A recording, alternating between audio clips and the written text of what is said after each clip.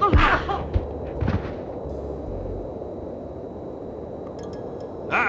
lock her up. Maybe we should throw her off a cliff. Did I ask for your opinion?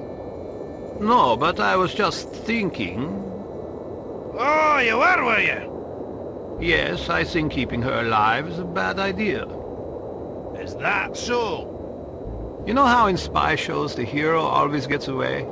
Well, that just sets a considerable precedent, don't you think? Sure, it's just television shows, but it still makes me nervous.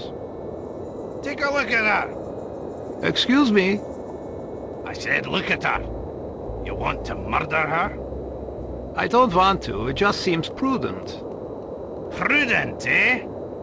If you don't mind my saying so, you seem rather moralistic for a man who earns his living as a criminal.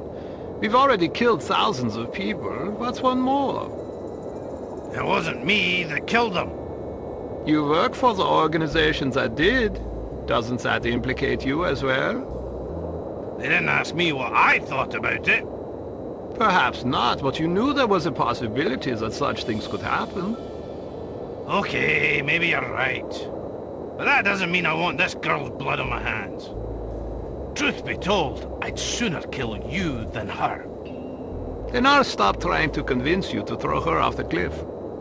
That's prudent of you. I must confess, I haven't been able to sleep since that explosion in England. Me neither, lad.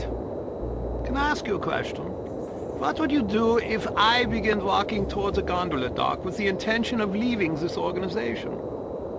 I might give you a piece of advice. What would that be? Don't get yourself killed. The thought had occurred to me.